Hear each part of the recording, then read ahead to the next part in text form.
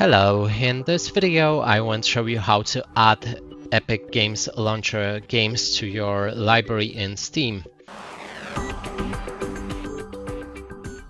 And to do this, first we'll need to open our library, then go and find whichever game you want to add to your Steam.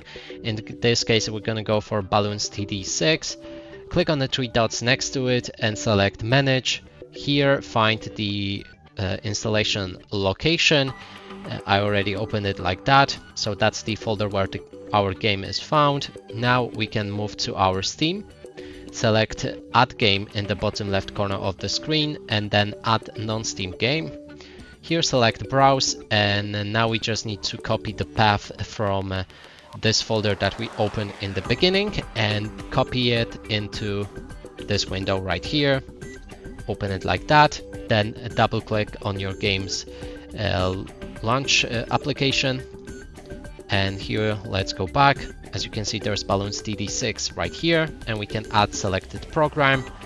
Let's try to find it in our library now.